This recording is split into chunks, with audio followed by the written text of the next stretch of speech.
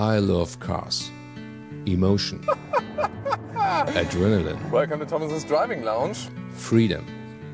Going anywhere you want to go at any given time. So many memories and moments are connected with driving a vehicle. I've been a car enthusiast ever since, and there's so much I remember, connected to great experiences in iconic vehicles that belong to the family or to friends.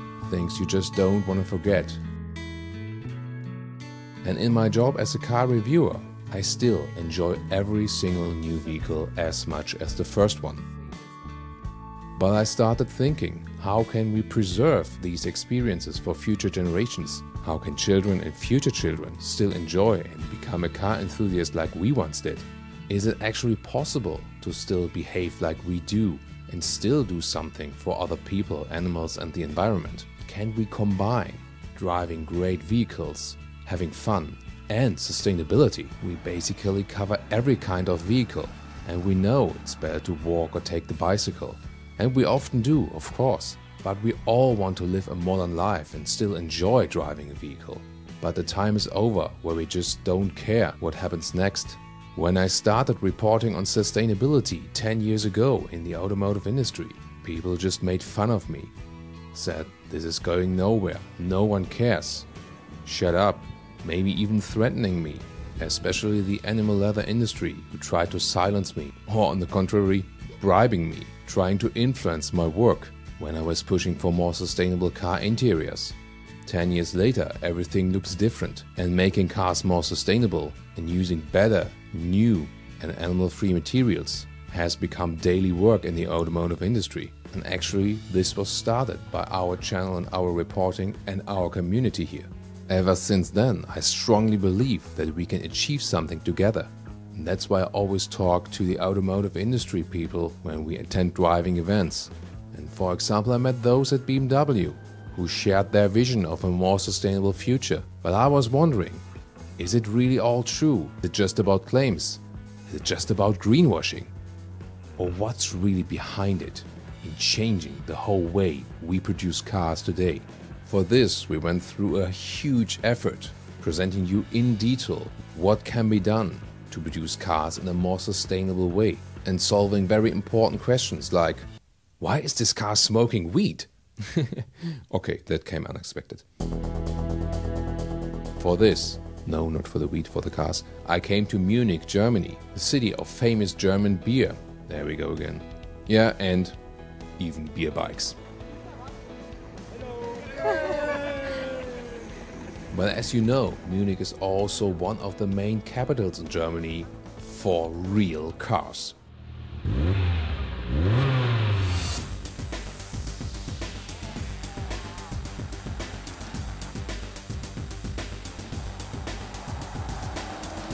If you want a real insight in the automotive industry and into sustainability, you have to watch this video. In this documentary, we will tell you all about the future BMW strategy with electric vehicles and combustion engines, new materials and interior sustainability, aerodynamics with a tour in a wind tunnel, battery cell production, raw material purchase and supply chain management, and the next generation of BMWs. Are electric vehicles really more sustainable, and if so, in which way? And what are the really important, concise measures we need to take to create a more sustainable automotive industry? Woo! How to make new cars more sustainable and more efficient? Join me, Thomas, on this tour in 4K, full screen, full length. Let's go! This is the famous BMW 4-cylinder, the BMW headquarters in Munich, Germany. And it forms this building complex right here, together with the BMW Museum, where you can see the vintage vehicles, and the BMW Welt, the BMW World, where you can see the current vehicle lineup, which is, by the way, also one of the main tourist attractions in Germany overall. What are the main factors to make a car more sustainable in exterior, interior, especially in the drivetrain? Are there differences between electric vehicles and combustion engines? And are electric vehicles really more sustainable? We're going to find out all about that. We're now in front of the FITZ, the Forschungs- und Innovationszentrum in Munich here at BMW. This is the Center for Research and Development. And with me is Stefan Flöck. He's responsible for the compact vehicles at BMW and Mini. So the iX1 or the BMW X1 would be one of the responsible vehicles. So I read on the BMW homepage that you want to reduce the CO2 output by 40% till 2030. That's a number, you know, and people could maybe say, yeah, it's just greenwashing and so on, but what does it actually mean, like for the people and for the vehicles and for the individual parts? In your question, you had 2 points. The one point, how do we get the people motivated to do this? Out of my point of view, that was pretty easy. Is it? Yeah, it was pretty easy because everybody's talking about how can we get CO2 reduction, climate control, and wealthiness. How can we get this combined? And the clear answer is we can get this combined through technology. And we are a technology-driven company that brings everybody every morning into the office because he has a potential to work on solutions which help this overall target. Do you also have a personal motivation? Yeah, and my personal motivation, for example, I have 3 kids at home. They are 17, 19, 21. And we are always discussing, hey, you are there at work and you're working on these premium BMWs. And how can you combine this in your head? On the one side, climate control, and on the other side, working in a company like BMW. And it's more and more easy for me that I can say, hey, we are working on technologies which reduce the CO2 consumption. But then you have to look at the individual parts of the vehicles. How complicated is that? So in the last years, we identified the CO2 footprint of every part, of every production technology which is producing the part. And then in the supplier chain to the sub-supplier and sub-supplier. And we have a clear understanding about the CO2 footprint of every part. Then secondly, based on this, we drilled down the target down to the part. And then we started figuring out the actual figure of every part compared to the target. So and then you get a gap between the target and the actual figure, and then you can start working on it. And then the third point is that you identify the countermeasures which have the biggest impact on the CO2 footprint for the lowest money impact. Is there any specific example with this compact platform where you can really say, hey, that was something we really achieved already? We have the aluminum rims, and aluminum, if everybody knows, is high energy incentive. There's a huge footprint. 50 kilos of aluminum in a car has a huge CO2 footprint. And the rims, they have a heavy impact on heavy conflict between design on the one side, functionality, and CO2 footprint. So this is a very tricky part to get a CO2 reduction into it. So in our all-electric mini convertible, by the way, it's the first electric convertible in the world. Finally, electric convertible again. Finally. Yeah, but the first one in the world. Yeah, he knows I'm a the convertible first lover. one. We made it happen that we have this wheel made out of 100% of recycled aluminium. So that's the first wheel in the world with 100% recycled aluminium, and that was kind of a snowplow for all the other cars in the compact class. And the snowplow made it happen that we are up to 70% of the recycling quote in the rims in this car, for example. And in addition, we use green energy to lower the footprint. So we had a heavy CO2 footprint reduction in these aluminum wheels, and I'm pretty proud of that. So does it mean that sustainability basically becomes one core feature of a BMW next to driving fun and premium interiors and so on? That's exactly the point, yeah. Because we clearly think that sustainability is part of a premium understanding. So there are more and more customers who do want to do something for their CO2 footprint. And they still want to have a premium experience by driving a car. People are still discussing out there, are electric cars really more sustainable than the petrol cars? And when is there maybe a break-even point? So you have all the numbers and you have the very same car, you have the strategy is going from the same assembly line, the electric version, petrol, diesel, plug-in hybrid. What's the real relation? You have all the numbers, tell us. Yeah, I know the discussion. We know the discussion, and we faced the discussion, to be quite honest. So it's very transparent that the CO2 footprint of an electric car, when it comes out of production, compared to a combustion car, is higher. So it uses more energy to produce an electric drivetrain than a combustion drivetrain. That's fact. But it's fact also that after a pretty low phase in the usage phase, the break-even, when the CO2 footprint of the electric car in total gets lower than the one of the combustion engine car, it's pretty early in the use phase. And of course, with the electric vehicles, with the iX1 and specifically, we have to look into the battery production. So how do you ensure that the battery production is actually according to the needs of the customer, what he expects from a sustainable company?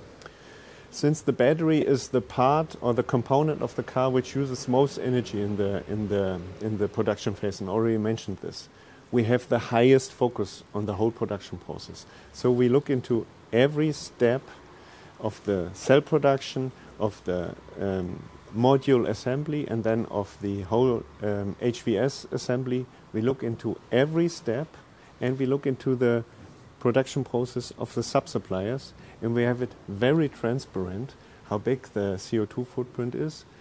And it's very necessary, because only with this transparency we can conduct the correct countermeasures to reduce the CO2 footprint at the right places.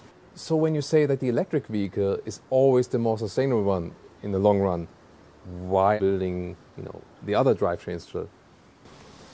I think that's a very reasonable question. Thank you for that question. I think we still have a lot of customers who want to buy a car with a lower CO2 footprint, but it doesn't fit into their requirements to buy an electric car, because they either can't charge at home, or they drive really long distances, or they just don't get acquainted with the electric drivetrain. So for them, we need to have an offer as well. And we put the same efforts into always updating our combustion engines. So for them, we get the best CO2 footprint combustion engine cars as well. So this is why we still have them in the portfolio, because there are still some customers who just want it. And do you think there is like a clear direction? Do you think it will be all electrification in the future, or do you think it might go into some other directions, maybe some technology we don't even know or something? Who knows? We clearly think that the part of the electric drive is still accelerating, is still going up, but we think that after 25 and even after 23, there will be customers who are requesting combustion engine cars, and we need to have a good offer for them, and we need to do something for the CO2 footprint for these customers as well. And this is why I think that still there will be a request for that, and that's why we are putting a lot of effort into the development of our combustion drivetrains as well. Which one would you take, the iX1 or the petrol, or are you more like the plug-in hybrid use case? Which one would you take at the moment? I would take the iX1. It's such a nice driving dynamics, and it has a good reach, a very good reach out of my point of view for my requirements. And I have, as I already mentioned, I have 3 kids, and even for 3 kids, to be honest, it's big enough in the inside, and has the newest entertainment inside. So the combination of the tall size in the inside, of the newest infotainment, and of the newest electric drivetrain, it's a perfect match for me. So this one gets then the daughter approval. It gets the daughter approval, yes. Here we are hosted by Andreas Vetter. He is responsible for the sustainability in the supply chain for exterior and interior materials. And behind us is the BMW X1, or in this case the iX1, the electric version. And of course, I want to know which materials are we talking about starting at the exterior? At the exterior, most of the material is steel and aluminum. Most is steel. And so we have only the hood is made of aluminum, the rest is made of steel. And it's made of steel because steel is not only cheaper, it's also from a CO2 point of view, it's a better material. It's lower available, or with a lower CO2 footprint available as compared to aluminum. And of course we have other areas with plastics, we have the glass, and so we have in the whole exterior we have all the materials in a mixture like we have also in the interior, so metals and plastics and glass. Is the greatest potential actually in reducing CO2 inside the steel production? Yes, it is. So from our CO2 footprint in our area, from our department, about 75% of the CO2 footprint is based on steel and aluminum. And the CO2 footprint we have is always only the CO2 which is produced by the production of the material and the parts out of the material. So it's always the transformation from the fossil material more or less to the final component. That's the CO2 footprint we are counting more or less. So if aluminum and steel is basically like the major factor we can change to make a car more sustainable from all the exterior material, what can you actually do with the material? Can you show us an example how to reduce CO2 inside there? Yeah. For instance, for the aluminum hood, we can make sure that our producers are using green energy in the electrolysis. That minimizes the CO2 footprint almost. And also to increase the secondary material proportion in the material. So that's two measures we are taking so that we can get down the CO2 footprint of the hood. And in the steel, we are using different kinds of steel. So normally the steel is produced with coke in the oxygen furnace.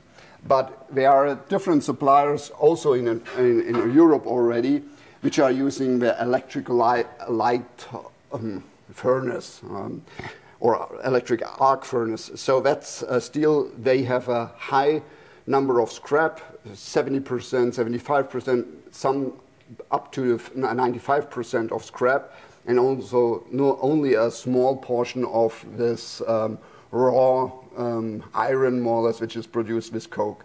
And for instance, this part, which is more or less below this exterior part, as a reinforcement for this C pillar, this is made of this electric arc furnace steel with 75% of scrap and then a CO2 footprint below 1. And that's a very good value for steel already. And we have that in different parts of our cars. And for instance, in our US produced cars, we have up to 50% of that kind of steel in there. In Europe, unfortunately, the availability of this material is not so good like in the US. And the goal would be that someday 100% the car is from this one. That kind, or from hydrogen direct reduced steel. That's the big steel transformation we are depending on and we are waiting for.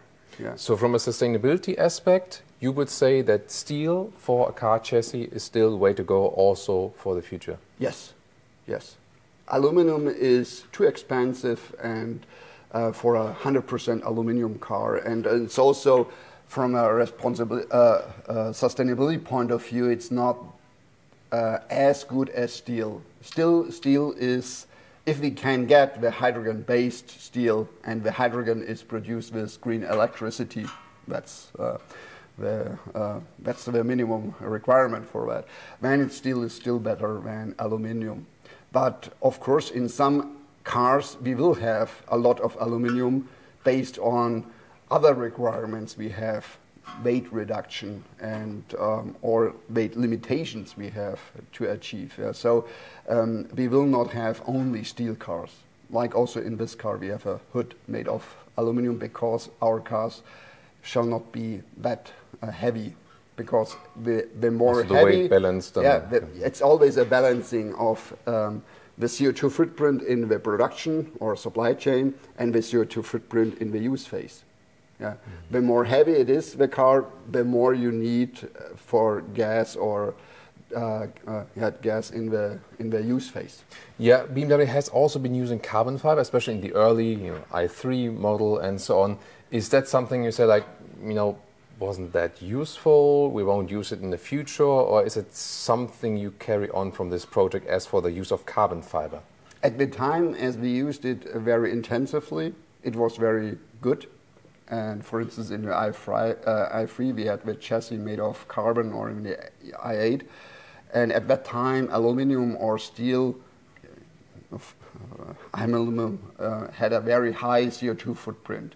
And so the footprint of the carbon fiber was not that higher, more or less, compared to aluminum. It was less. But now it changed. Yes, meanwhile it changed. We have the green electricity in the electrolysis of aluminum, so aluminum is better. And that's why we are not using carbon fiber as intensive anymore like we did in the concepts almost 15 years ago. Now we're taking a look here at the perforated center-tech seats in the BMW X1. How sustainable is such a seat actually? It's always depending on to which material you are comparing. From our point of view, compared with a leather seat, it's way more sustainable because the CO2 footprint is about 80–85% lower than compared to leather.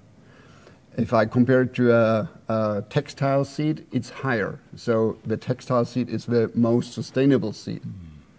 And of course... Why is that? Is it just like less raw material use for that? Or? Less raw material is the one thing. So the textile is much more lighter than artificial leather. So if I take a look here at the seat and I feel the structure, it's really soft and you cannot really differentiate. Is it now animal-based leather or is it artificial leather? That's the target. Yeah, I mean, like visually and like from the haptics, it totally works.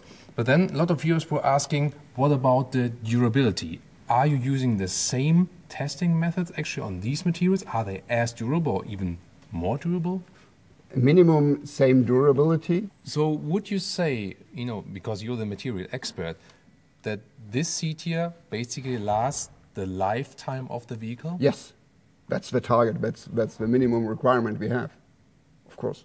So when this car, goes into like the, into shreddering, the seat goes along with the vehicle. Basically, it dies like the captain with the ship. It dies alongside with the vehicle. Yes, unfortunately, yes.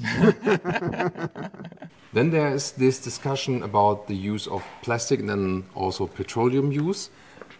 Is it actually a significant amount used for this very seat? How much material, how much plastic, and then how much oil is being used? And also in this perspective of the whole vehicle in comparison. Yeah. So let's start with the whole vehicle or with our area which we are responsible for. So we have about 250 kilograms of plastic in the car. I think with the other departments we have together 300, perhaps, or 350, I don't know. But that's the amount. And the chair or the seats in the front and the rear together, I think so we have about 25 kilograms of plastic. So it's from our area it's about 10%. From the whole car it's less than 10% is the plastic in the seats. So we're talking like a single seat would be like some 5 kilograms or 10 Something pounds like that, from 300 kilograms, 600 pounds overall. So it's actually not that a high share overall. No. So the seat is almost in the same area like the exterior plastic part from a weight perspective. So if you want to save plastic or oil, it's not about the seat, it's more about fuel use, right? Because when we calculate that to fuel, it's like a couple of liters of fuel which you burn basically for a seat. Yeah, but still you need a seat, otherwise you cannot drive a car. Yeah. So you need some material for a seat, and for instance, to make a 100% wood seat would not be very comfortable. Yeah, that would be. I mean, maybe for a living room it's okay, but not really for a car, right? Not for a car. And we also, as you said, we always have to look at the alternatives. So at this moment, as we see it right now here, this is also one of the most efficient methods. Even more efficient would be than the fabric surface, right? Yes, exactly. Yeah. Right now, it's I think it's a very good state of the art, and we are looking for some replacements and optimizations, for instance, to make the artificial leather more sustainable using bio-based ingredients, and also the backing as a recyclate, so you can really improve it a little bit more. And of course, I think you have some samples right here. Yeah, of that, we right? have them. Let's take a look. Yeah. So, for instance, here we have the same kind of leather, but it has this bio-based ingredients to make it soft, and also the backing of that material. So here, this fabric is 100% recyclate, and these two measures make a CO2 reduction of about 35% of CO2. Yeah. Can you say, is it always better to do more recycling share, or what's the challenge there? Depending on the material. Sometimes, or as long as we are a multi-material component, it's better to have more and more recyclate. If we are able to do that in a mono-material, we think sometimes it's perhaps better to do a little bit less recycling, but have a mono-material instead of a multi-material material component with a higher recyclate. I have later on, I have some examples for that. Yeah, and we have also always have to make the decision then which path we are going, but as we want to have more recycled material out of the car again, mono-material components are our favorite, more or less. Yeah, I also heard that more and more is actually a struggle to get enough recycling materials to work with. Yeah, exactly. For instance, the fabrics. So every new fabric which we are developing is based on 100% recycled polyester. The material, the surface material, as well as the material behind that, which makes it soft and so on. So we are eliminating the foam. We are using here this kind of fleece for that. But as the industry for the bottles, they found now a way to reuse their old bottles for new bottles. And so they use all the PET bottles, which we have used for the polyester fabric. Now they are using it by themselves, and we have to find new recycled sources, more or less, for instance. So looking, for instance, for clothes, but clothes are normally not 100% polyester. So, and it makes it more complex to get the recycled material. Then we also have here, because we talked about seats, but now it's also about the steering wheel. So these are the new materials that actually have done the leatherette as the steering wheel cover here. Yeah, you can for also see it here. It's actually a little bit softer even, right? Yeah, we are also using that in future models for the seats and for other components, but it has now the steering wheel. It's the one artificial leather which we can really use in a steering wheel, because with steering wheel you always have it in your hands, and a lot of people, they have some stuff on the hand, so it's really the most or the component in the car which has the most influence of chemicals. Yeah. And so we have... So you shouldn't use any like chemical cream or something, not too much grease, not like potato chips. So actually keep your hands clean, then touch the steering wheel, right? Shouldn't be that complicated, isn't it? Yeah, but it's good for the steering wheel, yeah. But that's why we had a long time no artificial leather on the steering wheel because we had to find a material which lasts also 15, 20 years, and the steering wheel has to look nice also then after that time.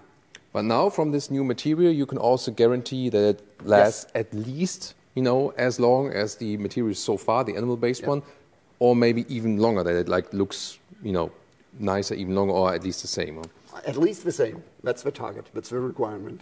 Yeah, no compromises here. So if I got you correctly, that at this moment it is useful to use recycling if enough raw material is available, if it's not like maybe like overcomplicated for the whole process. Yes. Other than that, like the 100% petroleum use is still a quite efficient way to do that, especially when using fabrics, or you know, like efficient way to produce the leatherette. Yeah, the alternative is often not here. Yeah, we can use leather, of course, but with leather you always have the discussion, hey, the animal has to die for getting the leather, and also the rework of the animal skin to leather is also CO2 producing, and so it's not CO2 free, the leather. And in the fabrics, of course, you can work with some stuff like cotton or something like that. But right now, we don't have fabric based on 100% of an bio-based material, because we have also this material, the fabric, has to last 15 or 20 years without compromises.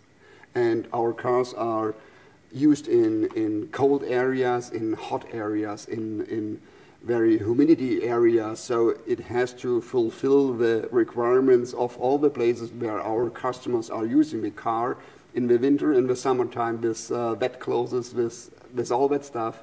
And so it's really a lot of development work to have a fabric which has or fulfills the requirements we have in the automotive. It's really a product which lasts 15 or 20 years and has to look nice also after that time, in minimum our cars. Yeah. The next step, however, would be then even to reduce the share of raw materials, especially oil and so on. And then you have this next step here. Yeah, we are developing this next step. That's we have a partnership with a new fiber welding, and we are developing Myrum. That's a 100% oil-free and animal-free, 100% bio-based material. So this is an made of different plant-based material. Is it a mix, or how can I? Yeah, it's a mix of different materials. Yes.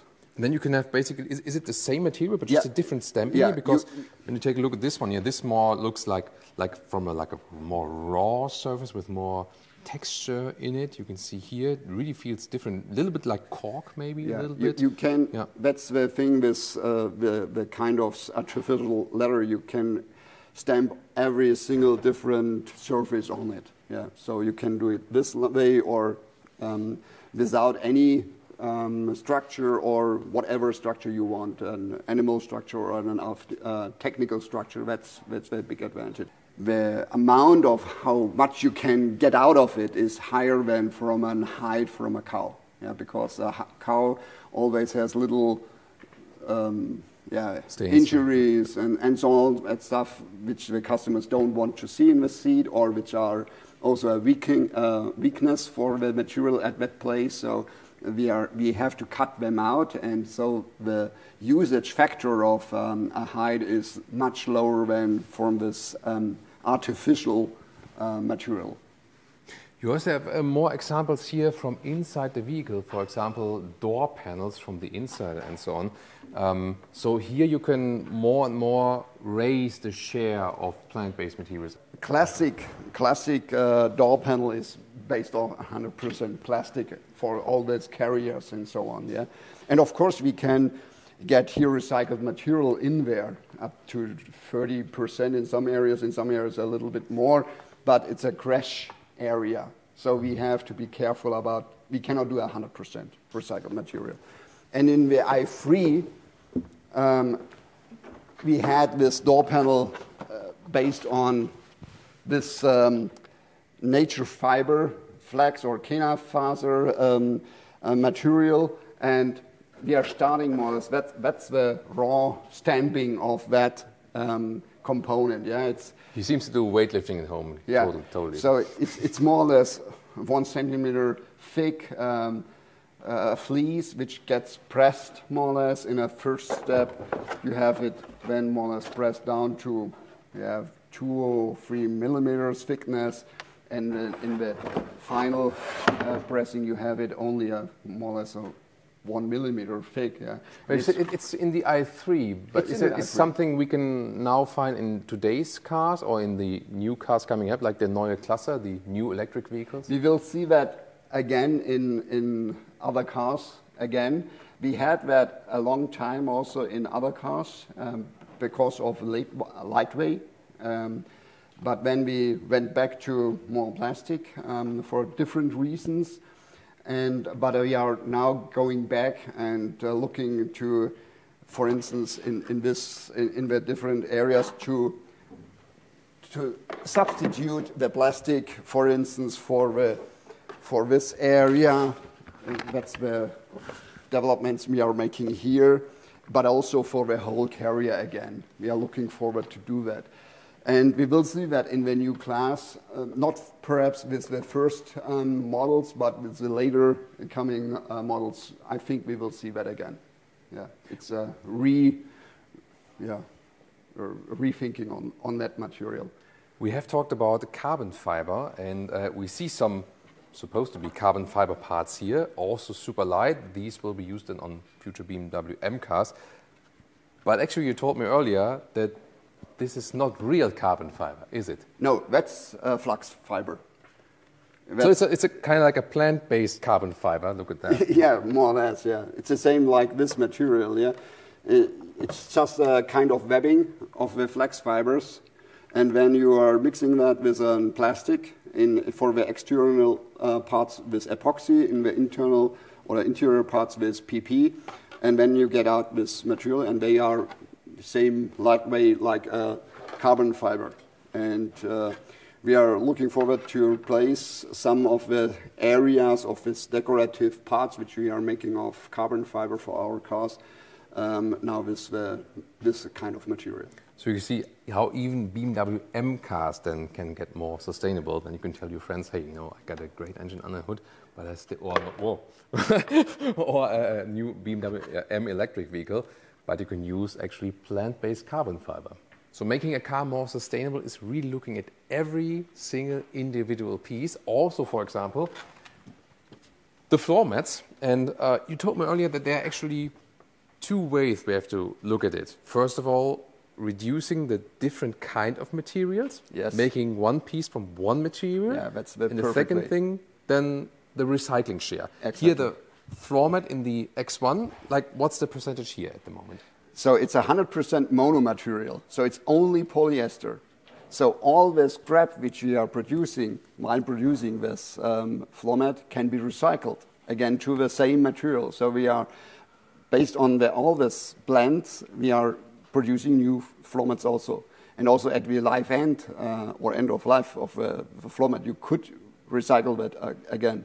And the other stuff is to have recycled material. Here we have 65% of recycled material. So it's only for 45% we need virgin material based on crude oil. The rest is recycled material.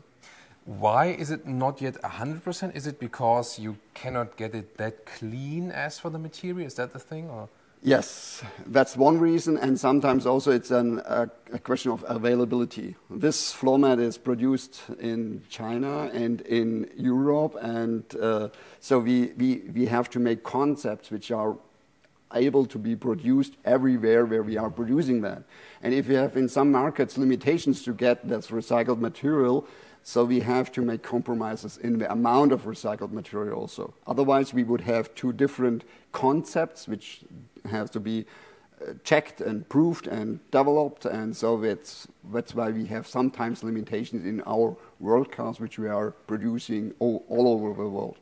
And this mono-material approach, is that something you mainly do for the post-processing so that then it can be recycled later on, or is there another reason for it? In a normal floor mat, all these stamp outs are burned, are getting burned, so CO2 is coming from. And also at the end of life, one day, so this car will be shredded more or less in 15, 20, 25 years, and perhaps until then we have some regulations or other ways where it makes sense to get out the floor mat, put it in a specific container for polyester, and then it gets recycled and not burned anymore. So this is at this moment more like a future-proof concept which can be used better, because we now have to think about what happens with the car in 10, 15 years when there are different regulations and so on. Today, no floor mat will be taken out of a car. It will get shredded, but perhaps it changes in 15, 20 years. Yeah, and that's a concept already for the future. We are thinking also at our recycling at the end of the life. By the way, luckily Andreas is not responsible for the color combination of this vehicle with green, blue accentuations and the brown seats. So there are better combinations for the X1 definitely. We have talked about aluminum versus steel, and you generally say steel, especially for the chassis, is better as for the sustainability factor. But we still need some aluminum parts for weight reduction reasons, and wheels is actually one thing. But why is it so important with the wheels actually? For the unsprung weight, to minimize that. That's why we have a lot of aluminum, or we have aluminum wheels. And also for design reasons, because with a steel wheel you are not that free in designing a cool wheel, and our customers, they want premium wheels which are nice design, so that's why we have aluminum wheels. So this is now a mini example then? Yeah. Why do we have it here? That's a very special thing. It's 100% recycled material. And so from a technical point of view, it's really feasible with the metals to have 100% secondary material with a very low CO2 footprint. For aluminum, it's only then 0.2 if you are using natural gas for recycling that material. And that's why we have it. And for instance, our mini Cabrio BEV, which we had in this edition, this 900 cars, they had 100% recycled wheels. But it's not feasible for all the wheels we are having every year in our group. But from this year, every new aluminum wheel which we are developing will have a minimum 70% secondary material. And for aluminum, it's a huge thing, right? Yeah, because like the raw process to get, from the raw material to aluminum is like really intensive in energy use. Very high energy intensive, yeah. So if you don't have a secondary material, it's about a CO2 footprint between 4 and 6 kilograms for a kilogram aluminum. And with secondary material, you can get down. For instance, if you have a really pure quality, high quality secondary material from aluminum scrap, it's only 0.2. So for some materials, recycling can actually be quite a challenge, but for aluminum, as I heard, everything speaks for it, basically. Yeah, aluminum, steel. For the metals, it's very good because they keep the technical properties. In plastics, if you are doing a mechanical recycling, you have a decrease of the properties of the material. And that's why we cannot have in every area 100% recycled material. We have it in some parts in our cars where we can afford that, or where the requirements are that low so that it's still fitting. But in a lot of areas, we are not able to get to 100% mechanical recycled. So we have to have virgin material or substitute the virgin material with bio-based plastic or this chemical recycled plastic, which is in the early steps of development. Have you heard that? Aluminum. Yeah, I'm more this American German, he's more this British German, right? BMW is one of the biggest German customers of Alcantara. The famous brand, who produces microfiber seat materials, is located an hour north of Rome, and we could take an exclusive factory tour for you. And like anything you can get in the automotive industry, it is of course also a factory complex. It starts all with these small PET pellets. They are now also available with recycling. For example, the first time here for the Ferrari Puro Sangue Alcantara seats. In this first factory step, the small PET pellets are being melted and being pushed through a tiny hole, and then you have these threads. They're hanging all over the ceiling in this first production hall. You see there are the dark ones or here the bright ones. That depends on the color later on, but there are these two base colors for brighter or for darker colors. Then they are being washed, transported further and are being pulled tight. And then happens a very quick process where they are being unraveled, but just on the outside part. So the inside part of the fiber stays intact, but the outside part becomes unraveled. And that one later gives this Alcantara structure, at least a part for it, because if you would not do this step here, you would rather get, for example, a slick leatherette. This again happens for both colors, and here this is the first dryer, because after this first washing process, you need to dry them first. Then they are getting sucked in. Here, by the way, you can feel and see this first unraveled product, and it almost becomes fluffy, like a pad of wool or something. And everything of that is being packed into 200 kilo blocks in both colors, the dark one and the bright one. Then they are being brought into the next factory hall. Here, this giant vacuum cleaner sucks the fiber in again and transports it to the next machines. That looks really old school machine-alike, right? Here, these fibers are being pulled to some kind of carpet. They are being folded layer over layer over layer again. And then some giant stamping machines actually condense the material, and made of multiple layers, you can for a first time feel actually already this, let's say, half finished material. This one is already a somewhat finished roll. Then the next step, here the second component of Alcantara is being added, PU. This one is done on a chemical basis, and this process is actually off limits for camera, for security and also for secrecy reasons that no competitor can copy it. Next step is the dyeing process. Here colors are being added. This is not done chemically, by the way, so they want to have a more environmental approach.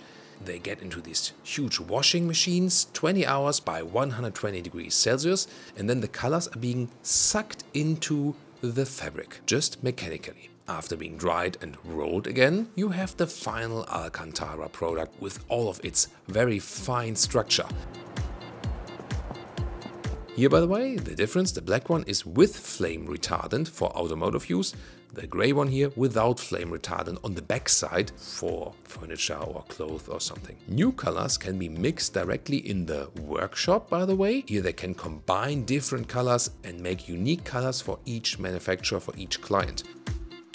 This is the new complex manufacturing facility where they go a step further. So you can either as a customer go for this raw product and do it yourself for your own seat as a manufacturer, or you get this complex manufacturing service, then Alcantara is actually cutting the material for you and process it further.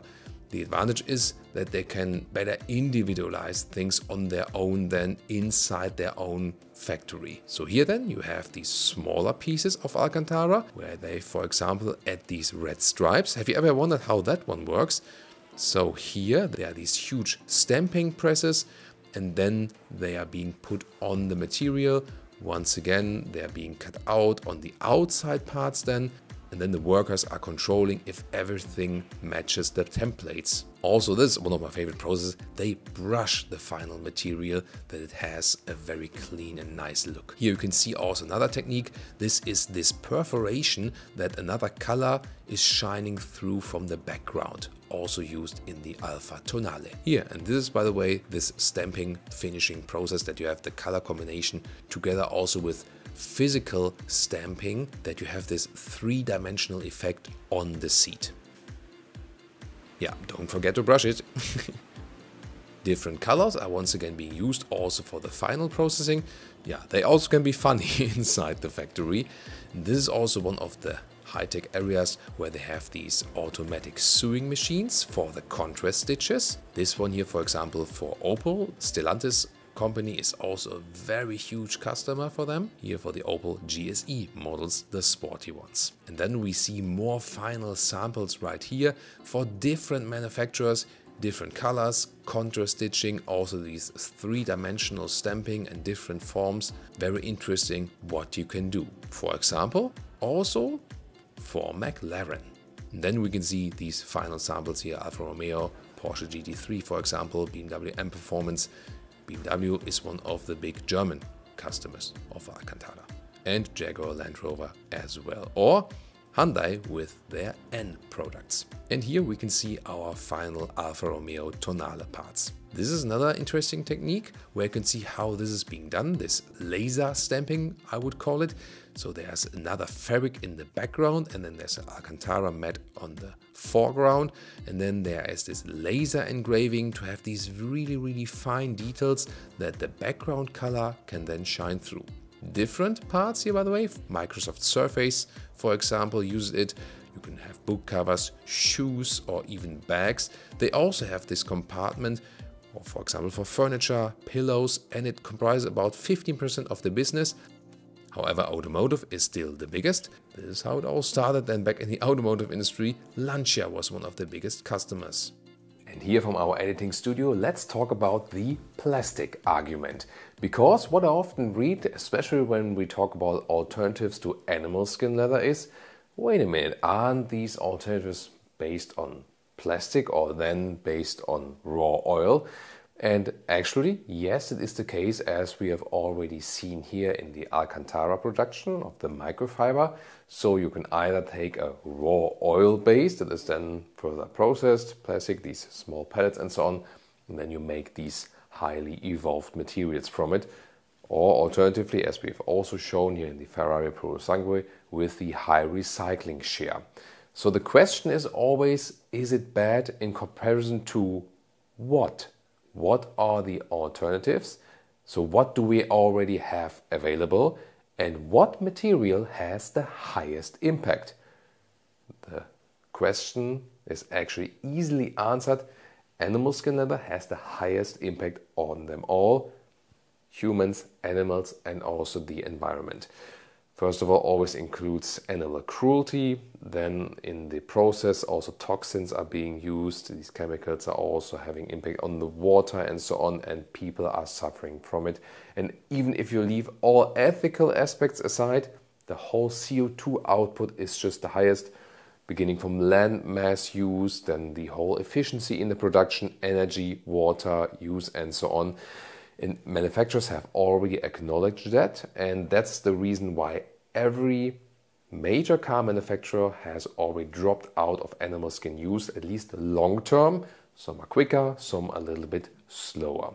But then the question is, what are the alternatives, and is it actually bad that they are plastic based? So a base fabric seed is also an artificial material, and that is usually not in discussion. But that has a similar impact if we take here a microfiber or Alcantara seed. High-grade leatherette is a little bit thicker, uses a little bit more of the material, but then we have to ask ourselves, what are actually the main consumers of oil? That is fuel, heating, and energy production. Then just a small percentage is used for plastic production, and that can be done in a quite efficient way, as we've seen here with Alcantara, for example. There the problem is just if plastic or particles are left in the environment as trash or are getting into the ocean. What is the main cause of these microplastics in the ocean? Old fishing nets. So always search for the biggest lever you can pull. And when is plastic being thrown into the environment? Plastic bags that are thrown anywhere.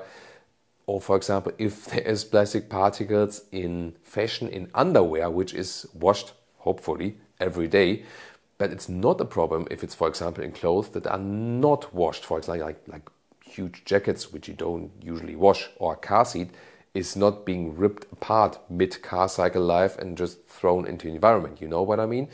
So I'm not at all a defender of plastic material, but at this moment, in most cases, it is quite efficient, and it's also one of the best things we have.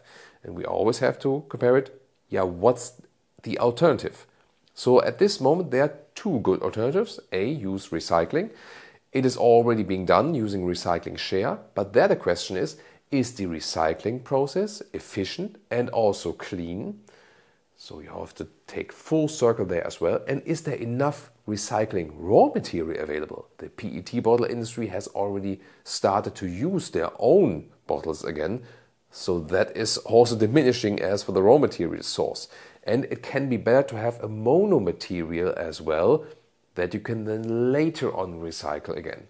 The other approach is using plant fibers or also a plant-based oil, or for example processing plants that you then get like this, these alcohol products from that, which you then can use as a replacement for oil again. So all these approaches are there and already being done. At this moment, science is in a way that you have like this share and can increase the share of it. And then at the end of the day, there are always some prototype materials out there where they go 100% recycling or 100% plant-based or mix these. So there, the big point is everything is possible. It has the greatest potential. And even if you think about inside a vehicle, the seat is about like 5 kilograms of high-grade leatherette, maybe 2.5 kilograms of fabric or microfiber, so even half of that because the material is lighter. Here Alcantara is also pretty light material. And then you have like 300, 400 kilograms of plastic in the whole vehicle. So even inside the vehicle, if you want to save plastic, then maybe rather start with the doors or in the trunk, in the cover and so on. So there's way more potential there. So the bottom line is, if you want to save plastic, if you want to save oil, go for the fuel, heating, energy production side or in the vehicle. Everywhere else, but not majorly on the seat, you see? So that's how I always try to tackle things. Where is the biggest lever I can pull? That doesn't mean that the other problems are not there, but there is the potential also to tackle the small problems. So technology is on its way, and the most important thing is to use the potential of these new modern materials. So if we want to reduce the use of raw materials on the exterior of the vehicle, aerodynamics is a huge lever we can pull, especially for electric vehicles. And with Sven Förtsch, he is the manager for aerodynamics for the small vehicles at BMW and Mini. We're going to take a look at the individual details which help aerodynamics here again with our iX1. Sven, can you explain which are the main factors you can control to improve aerodynamics here? First of all, I would like to mention this closed kidney grille. So on this electrical version, this kidney grille is completely closed, which helps the aerodynamic for a better flow in this area to go over the bonnet. And it's also very important to optimize this edge to help the flow going over there without resistance. So when the designers would actually say we want it like completely flat and more angular, you would say, nah, no way. It's always a discussion. So we have a very good contact to our design colleagues and we discuss every detail. So sometimes they would like to have some details and we are looking whether we can realize it. On this particular edge, we are working to a compromise. So as you see, the BMW iX1 has a very prominent front. So design was able to make some of this, but was also respecting the aerodynamic points which we need on this area. Yeah, because this has been a big discussion that the BMW W-Kings get wider and wider and also larger in this respect.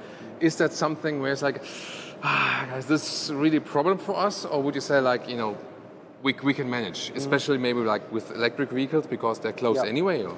Yeah. So we will always find solutions. But it's so very important to have this discussion to get the best solution or get even new solutions for these areas. So would you generally say a larger double kidney for the petrol is a problem, but for electric it's not a problem at all from aerodynamic standpoint? It depends. On electrical cars, they are normally closed. So for aerodynamic point of view, it's not an issue. For the petrol-driven cars, it's always the question how much cooling is needed for the car. But that's a very good point. We have a demand-controlled cooling. So that's even on petrol cars, that's right. So on petrol cars, we have demand-controlled cooling on the upper side and the lower side. On this BEV car, we can see here this air shutter technology. So normally it's closed and it just opens if the car needs some cooling. And it can open in various positions. So we try to keep the air shutter as close as possible. So usually the designers like to build a very massive front, and you might say like, hey, like the more massive the front is, you know, it has to really push against the wind. But is this actually the critical issue for aerodynamics, or is it somewhere else? It's one part of aerodynamics, but the back of the car, we talk later, is also very, very important for aerodynamics. And helping to realize some design points.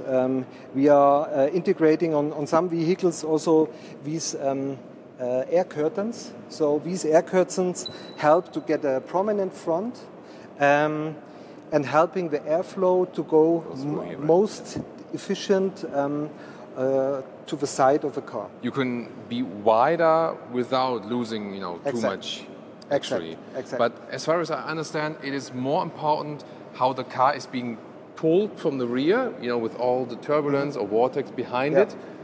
And it's not that important how much it pushes in the front. Is that correct?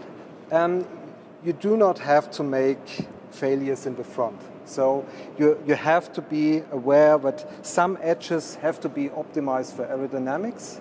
But as you already mentioned, it's very important to have a really optimized aerodynamic in the rear of the car. Then there's of course also the wheels. So, I mean, you know, maybe like some prototypes or some racing cars from like, you know, post-war racing cars or something. They were completely closed at the side. You couldn't even see the wheel. I guess that would be like the optimal standpoint aerodynamics-wise, but the designers would go crazy. So what's the solution there to optimize the wheels, but you can still see them actually? We can. I can show it on this car particularly. It's fixed here, by the way, so the car doesn't get loose in the wind tunnel, right? So this has to be mounted for wind tunnel tests because we are operating the cars during operation with the wheels turning and the wind.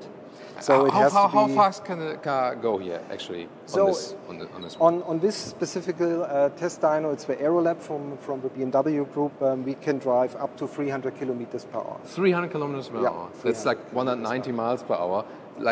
So the wind speed is coming from there, actually, from this huge hole. So like the turbine's like actually in the top, and then the wind goes through here? Exactly. And that's a speed of 300 kilometers per hour or 190 miles per hour? Up to, So we would actually like fly away instantly if we were standing here now and it's running. So that's the reason why it's not running and not in operation right now. But this is more like for racing cars and not for this and this speed.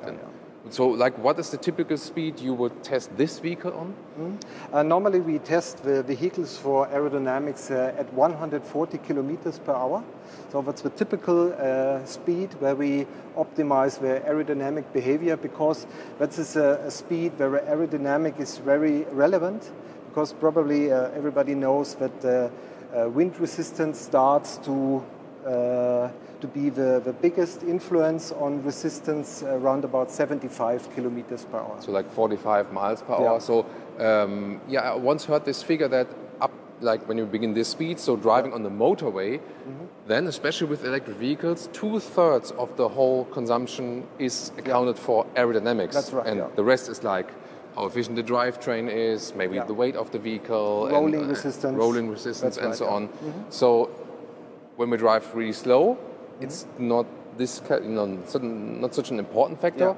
But when we drive motorway really fast, aerodynamics is basically the thing. Yeah, it's the main factor. That's right. So almost two-thirds is the influence of aerodynamics, driving at 130 kilometers per hour. But as all bicycle users know, the wind starts already at very low speeds. So around about 25 kilometers per hour, the wind starts to generate resistance. Is it like like a linear curve then, or is it exponential? It's exponential. Exponential. Okay. Yeah, like consumption basically. That's right. So we did talk about the wheels, or we started to talk about the wheels. Yeah. So we could close them all off. Then probably everyone would say like that doesn't look good enough. But here it's this compromise. You have this aerodynamic optimization at the side here. Yeah. First of all, it's very important to have a good area for the flow going to the wheel arches, and after the wheel arches, it's very important to optimize these areas. And on the wheel itself, we are optimizing the shape and also the rims. And on this particularly rim, you can see there are some areas hidden, so the airflow will have a lower resistance on such wheels. I can also see really tiny vortex generators here at the side mirrors. Are they just design, or do they play any role actually? They play a small role, but we do have to respect safety issues. So we are not able to make big wings on this area due to other people going along the car. But it also helps for water management, for example, and it's also, of course, design. But for aerodynamic reasons, if you could optimize as you like, you would put them also there, but just make them even bigger at the side mirror? Yes, but it's not possible if a passenger goes along at the car. You are not allowed to make something like this because they could be injured. Just don't step on. Yeah, I don't want to make you stumble here. Yeah. So about the door handles, there has been a lot of discussion because we have seen so many new door handles. In this case, we can still, manually open them like this, and we also have a feedback, but they are still kind of integrated. Yeah. But we've also seen with other vehicles that we have completely flush door handles that are absolutely integrated and maybe move out. Yeah. And sometimes the feedback is kind of weird, or then I have my hand here, suddenly the car closes itself, and then my hand is stuck. So we have experienced everything about it. And then my question is, how important are flush door handles? Yeah, we know they help definitely. Yeah. But is it a crucial thing, or is it more like we can live with or without? It doesn't matter that much. It's not a big thing. So aerodynamics, having a good aerodynamic on a car, is not being decided by the design of the door handles, but we are optimizing every detail of a car. So if we are able to choose one the option, so we would prefer these. So this is basically like this compromise because they are somewhat flush, but you still have like a manual opening here that it doesn't have to go out. I think that's, to me, it would be a good compromise between, like the practical thing to handle it actually and still having the looks and the aerodynamic efficiency. Yeah. But more crucial is it actually towards the rear, isn't it? Much more important. So I would almost say the most important area of the car is the rear of the car, because you have low pressure in the back of the car, and that's the area where the forces are being generated, which keeps the car backwards. This is actually what is also measured here, right? So you can you can have like the separate wind lens we used, but this one is also, you told me that this actually can weigh the car, but in all different dimensions. Yeah, that's right. How does it actually work? How can you actually then decide what's better or worse for the vehicle? Yeah, so we are standing on a very big weight measuring instrument, and it can measure weight in different directions. So actually now we are being measured, we two, and the car. I'm okay. But it can also measure forces in the lateral direction.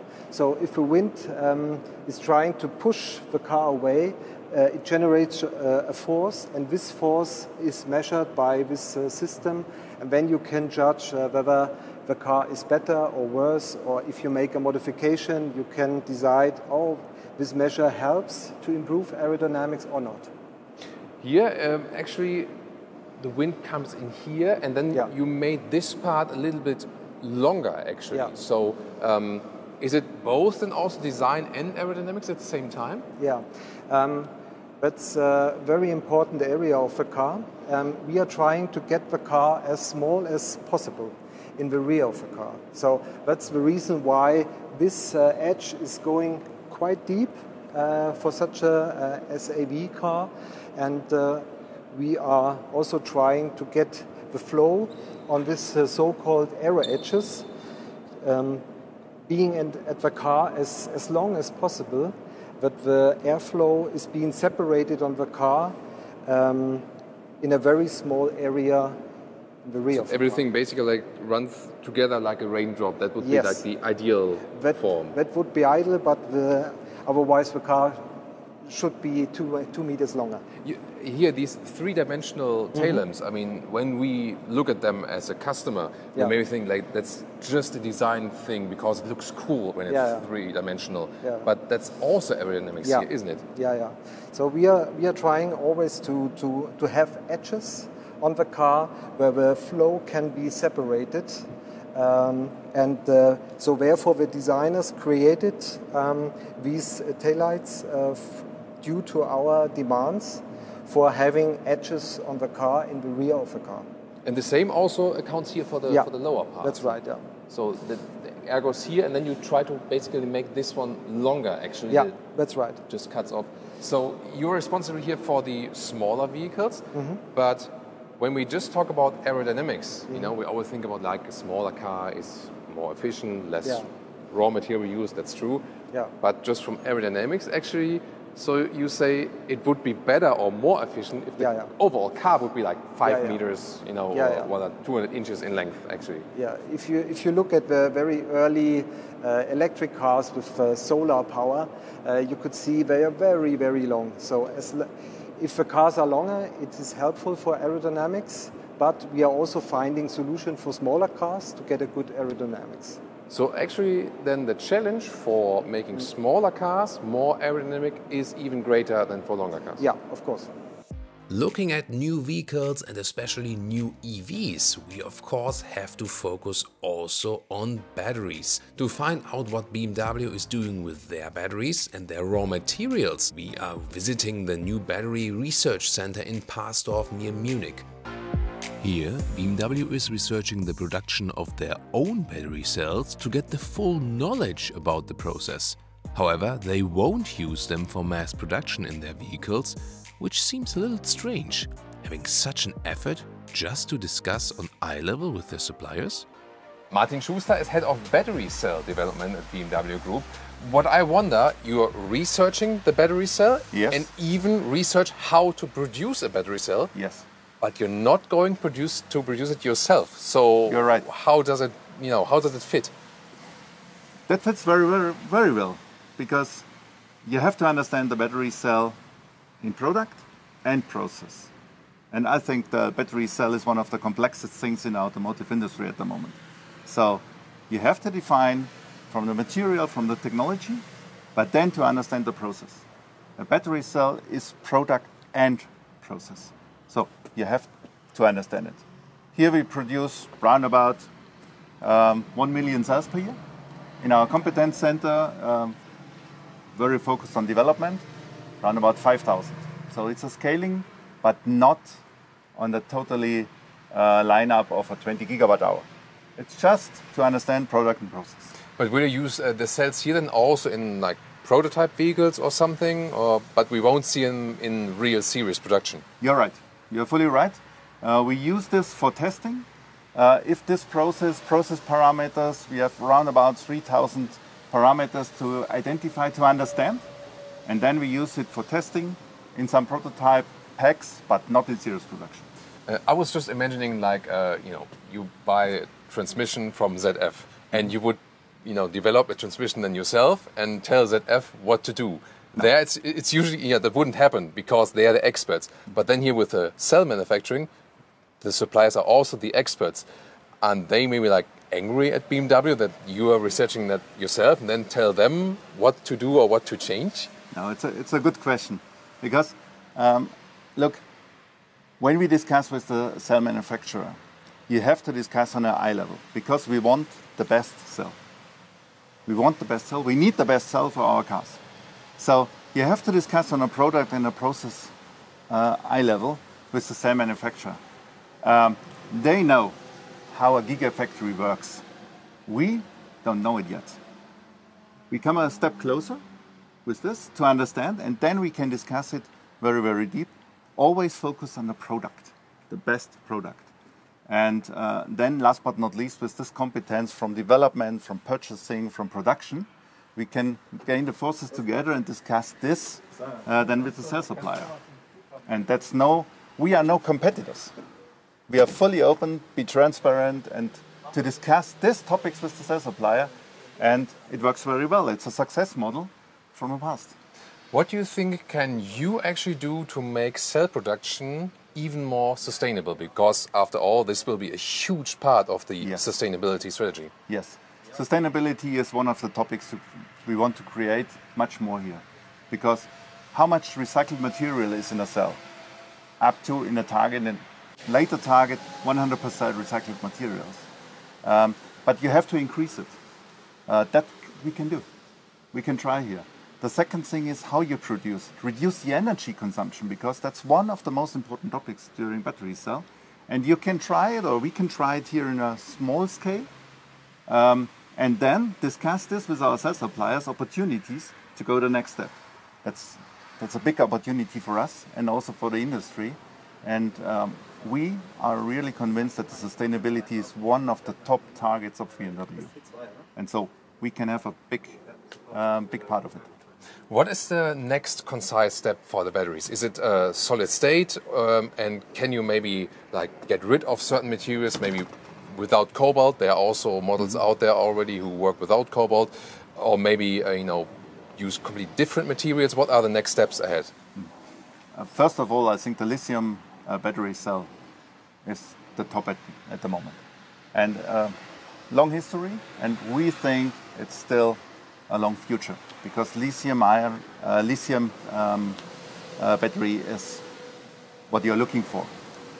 For the future, I think all solid state, we are also participate with some players in the world, and we also work on it very, very closely. But we think not before 2030 in a big scale up. You will see some demo cars for sure, but not in a big scale up. And then I think the iron phosphate, you have to look on sodium batteries, you have to look on manganese-rich batteries, you have to look on all this kind of stuff. This we do in the focus in the battery competence center from a development part, material part, and if it's rife enough, then we can change it here to build up, because the processes are nearly the same. And for all solid state, we will also do a prototype line here, because to be in front of the battery industry and not always take what's existing. We have to think about what's next. So the next step would be to make the existing lithium-ion batteries more sustainable, more energy dense, at the same time less energy output in production. Yeah.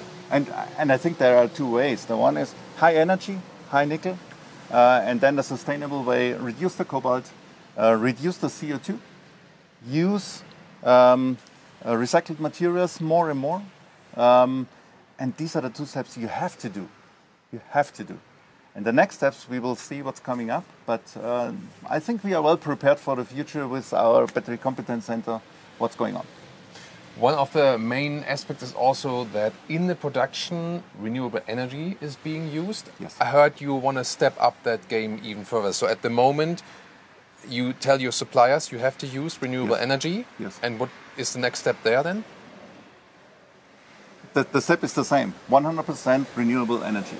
So you do it by real renewable energies, like here you can see the solar panels on the roof, and also wind, solar, and this kind of stuff.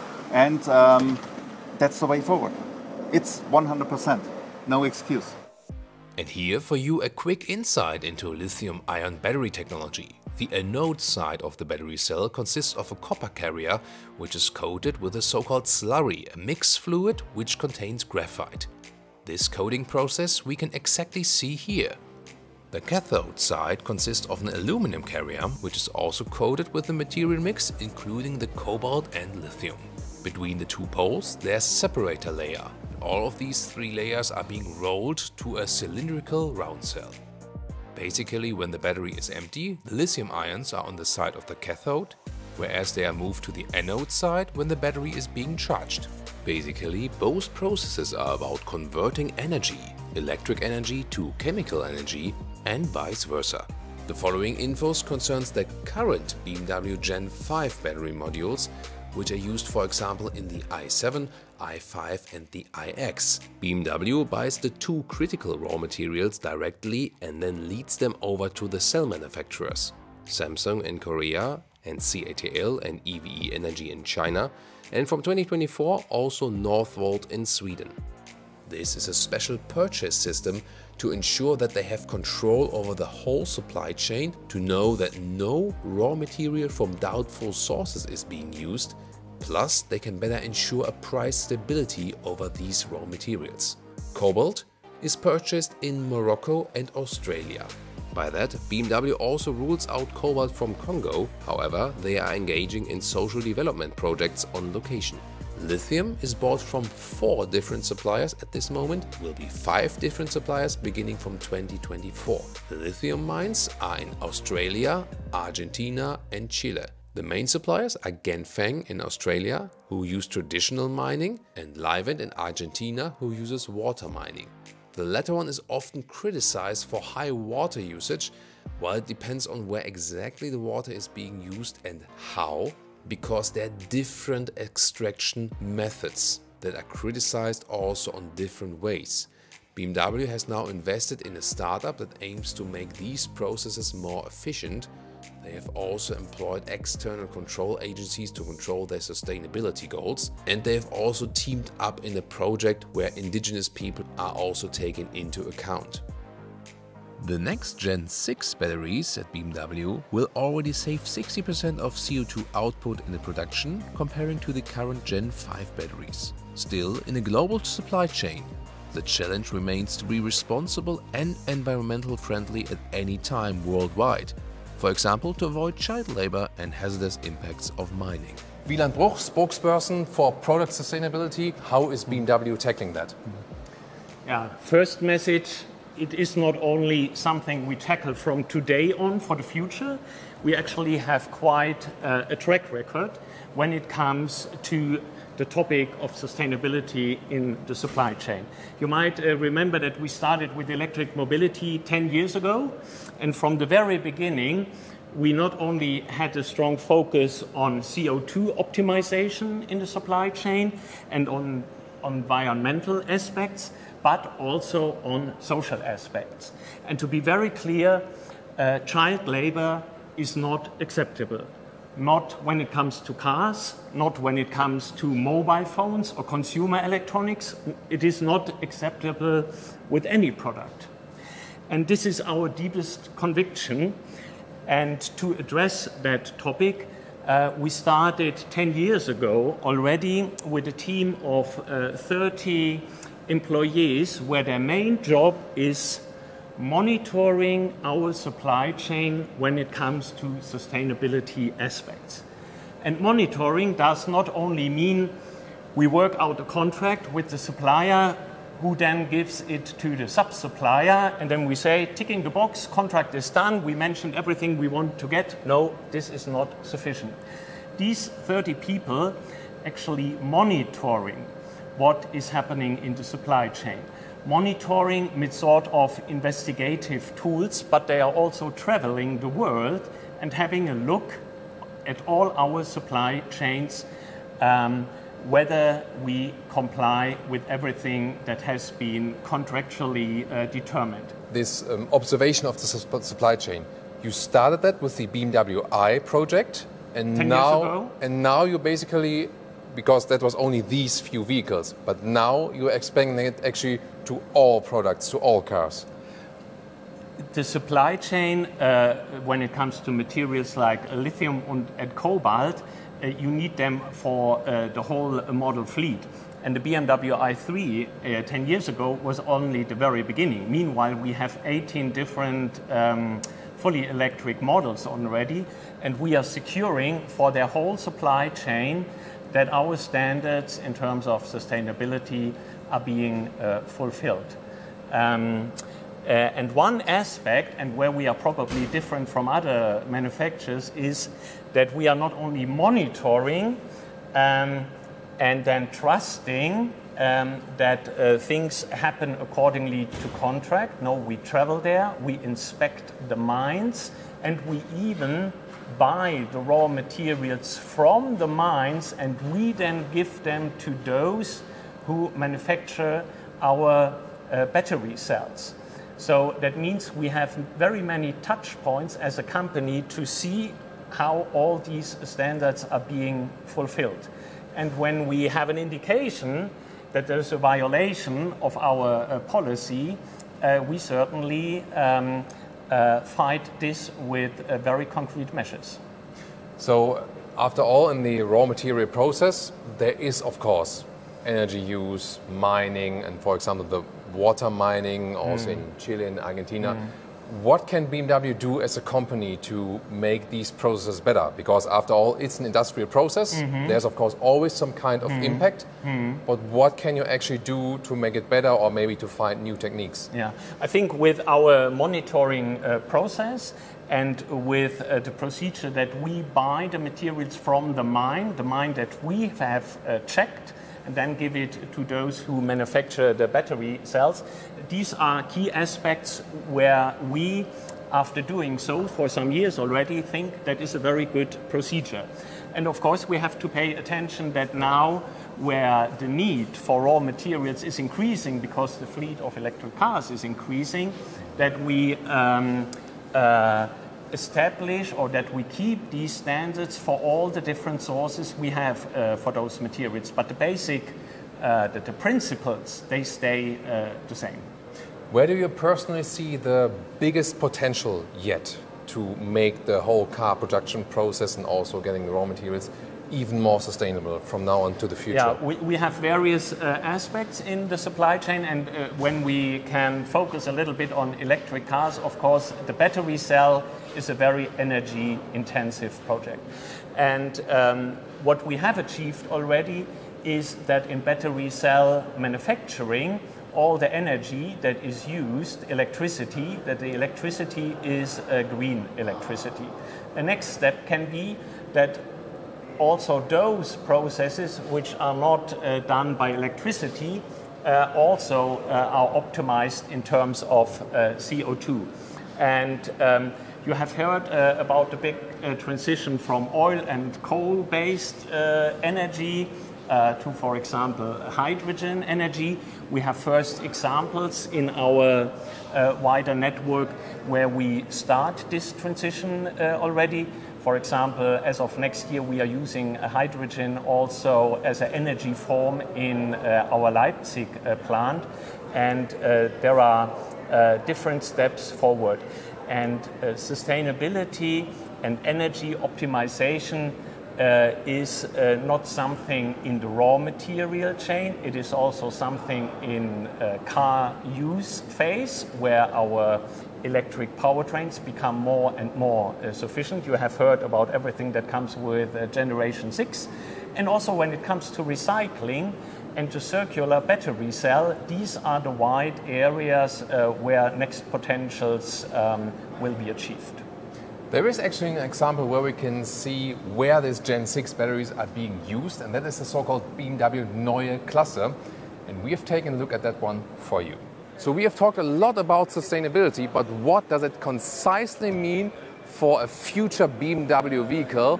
They show that here with the Neue Klasse. Let's take a detailed look at that. And I have heard that 90% of what we see today will be the next BMW 3 Series electric. So it's really worth to take a detailed look here at this vehicle. Here in the front we can already see this is a so-called shark nose taken from old BMW models. So the top part laps a little bit over. Also interesting how the front bumper here really has this hole, making like a real use of the bumper again. Can we see the light show again? Because there's also here in the front, you can see the double kidney is at the same time a headlamp unit. It is basically both. And this is a very interesting approach. And what we can also see that, you know, from the BMW iX, this really huge, maybe beaver grille, this is more, again, this horizontal stress. But I think it's a really interesting approach to combine kidney and light because air intakes, you really don't need it anymore. Very interesting indentation right here, and then the BMW logo really stands on it. You can really feel that. There is no chrome on this vehicle. You might wonder about the Neue Klasse naming. Isn't that Mercedes Klasse, like E-Klasse, C-Klasse? That's the German name for E-Class, C-Class. Well, they didn't copy from Mercedes. Neue Klasse was actually a naming from 1962 until 1972, and it was a model that was preceding the actual BMW 5 Series. This time here, it will precede the BMW 3 Series. We've also seen recently the Mercedes CLA concept. This one here is more an approach that has more angular design. Mercedes goes more into this round direction. This one has this rather typical sedan style, of course electric platform, 21-inch wheels here and massive styling, also with recycled aluminum. That's a new technology they are using, and this brings down the CO2 in the production already. With aluminum is one of the biggest lever you can pull when you use recycled aluminum, because it takes so much energy to use it as a primary resource. And that's also the scheme of this whole vehicle, bringing down the CO2 already from the production, because that's so crucial even more with electric vehicles. Here, this belt line you can see, this would be the normal one, and they actually enlarge the glass housing to the lower part. They signal it by that. And you remember maybe past sedans, from back in 30, 40 years ago, they had more greenhouse, and they want to bring that back actually. The size or length, once again, like a BMW 3 Series, but they promise a space on the inside of the BMW 5 Series. And we can see this classic sedan styling here in the rear. Also, once again, the light signature, it goes almost all the way across, has a little split here in between. So they really continue the front design also here in the rear. And once again, with this bumper that stands a little bit out, this sprinkled material, it should also signalize using recyclable materials and so on. So it's both using recyclables for the car, and later on that you can recycle the car, the materials that have been used, and once again going all the way circular. It will be built in the plant in Hungary, and that is also set up for CO2 neutral production as for the energy, everything powered with renewable energies, for example. As for the hard facts, like battery range and so on, they don't announce something concise yet. They just say that the range and the efficiency and also the charging times, everything will be improved by 30% if you compare it to a nowadays BMW i4. So maybe we can aim, at least in summertime, ideal conditions, some 600 kilometers or 370 miles. Or maybe, depending on the version, the battery version, if you go smaller or bigger, maybe 500 kilometers, 300 miles. And also charging times of 20 minutes, somewhat 10 to 80%. So this will be a huge change. And this platform here, this Neue Klasse platform, will be used for 6 different models. Not only for the 3 Series, but also for vehicles at completely different sizes. So now I will try to use the force to open these doors here. There we go. Yes, I have learned very well. Inside of the doors, we can see they have this bright yellow color scheme now. Of course, different colors will be available at some point. Fabric on the top part. Then here's some microfiber use, integrated touch buttons. Yeah, that's not to my liking. I like, real stuff to touch and feel. But I found this microfiber steering wheel pretty cool. Flat bottom, that looks very futuristic, but also racy. Wow, and this bright microfiber is also pretty cool. And look at that, return of cord or corduroy. I remember the E30 BMW 3 Series from my grandmother, and it had this cord material on the inside in black, however, here now in yellow. And it has a very special feel to it and some kind of structure. And it is not decided yet, actually, if they will return with this cord overall. But if you vote in the comments here, you can push BMW towards it if you like this cord or corduroy material. I would love to see it in a series production vehicle once again. And you know that the manufacturers, they read our comment section, and then they also check out the customer feedback from you, and then they can also take the feedback for real production cars. Seating position here, in this, this feeling here, it feels really spacious because of all that glass surrounding here. You can see the front windscreen is put way down there, so we have to see, but as I said, 90% of things you will see will be series production models, so it is actually already quite realistic. I still have some headroom with 189 or 6'2", there's no problem, and it feels actually like mid-size sedan alike in a way, but then again, here it goes really wide in the front, so the spacious feeling is indeed present. More fabric use, it more feels like a living room actually. And you can maybe also already see a glimpse of that. There is this new so-called panoramic vision, and that is a blending of instruments and head-up display, and it will also actually blend with the screens here. So you can actually then move parts from the screen here to the part in front of that. So this is this interaction between the two screens, which is a completely new idea actually. Am I supposed to move the steering wheel here? Maybe when no one is watching. That's a lot of fun. Oh, no, I'm just kidding. I'm allowed to do that. That's a lot of fun. It almost feels like go-kart style, right? And here, this cockpit overview, you can see the screen has a very interesting new form, leans a little bit towards the driver. And here you can once again see how I can move with 2 fingers and send stuff then to this virtual dashboard in the top of the screen. And it really blends a little bit between the digital world and the reality. I can very well see the speed right there. Projected range here at the moment is 476 kilometers and battery status of 68%. And we'll see if that one is actually realistic. Temperature control will be here in the lower part as sliders. Yeah, I'm not sure if the physical buttons will return at some point. I hope, but of course there will also be voice input and so on. And the gear selector here is in the lower part. I suppose you will be able to flip that actually and press here on park mode on the side. You've maybe already seen when I use the temperature here, also the screen changes to the temperature, so to speak, like warmer or colder. And we can also activate the sport mode here, and we also have a reaction both from the screen and from this digital head-up display field there in the front. And you'll also be able to control this head-up display here with swiping gestures at the steering wheel. If you take a look here at the floor, also how the front seats are attached, everything seems to be flying or is a little bit, elevated from the ground. Hey, that's maybe good for vacuum cleaning, isn't it? And of course, the even floor, the bottom of the vehicle, that you use all of this EV platform. So, and then, of course, as for the legroom, it fits for tall adults. See, the angle of the legs could be improved maybe in the standard version, and also underneath this glass roof I can still sit here. So it is actually for adult proof, even though it's a concept. More bright microfiber use and so on, and this whole interior is animal leather free. So it is a whole vegan interior, of course, not only good for animals, humans, also for the environment, because it's here the biggest lever on the interior you can pull to make an interior more sustainable. So my 2 favorite features are the angular Bauhaus style on the exterior and the corduroy seats on the interior, reminding me of the BMW E30. And then on the Mini side, for the all-new models, here the Mini Cooper, the small one, and also the bigger Mini Countryman, they have already implemented some of the details we have been talking about, like more recycling share and also less energy use in the production. And also, all Mini interiors are now animal-free, both seats and also the steering wheel.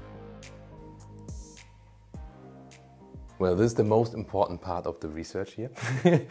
This is Panther. It's a she. Yeah, obviously by looks you can judge her name. So she's always taking part in the extensive research in the automotive industry, of course, especially with walking on my keyboard and giving some fake commands to the, to the editing program and so on. But back to a more serious topic. Just when we were doing our feature here, for a very, very long period of time we've been doing this, and this also had a good reason, because during that time things can also happen. And one of the bad cases indeed happened for BMW. So talking about the cobalt resourcing, here one of the main suppliers, the one from Morocco called Managem, they are also directly related to the Kingdom of Morocco. They actually got blamed for polluting the water with arsenic. And this was a journalistic group who were collaborating with local people on location where the mine is. And then they found downwards the river a high concentration of arsenic, and also had a laboratory researching that. It's a serious topic here, lady. Yeah. She doesn't understand. It's good that she doesn't have to care about these problems. So back to the problem. Yeah, everyone who has cats knows what this is about. So back to the arsenic problem. So there is a strong evidence at this moment that this mine has been polluting the water with arsenic. Plus there's also claims that they are mistreating the workers there. The company themselves, they deny these allegations. And now BMW has to act. So they filed in 2 different independent audits to find out what's going on location, because obviously if that evidence would be like 100% true and also 100% related to this mine, BMW would have to cancel the contract immediately and go for another resourcing, and this company is to blame.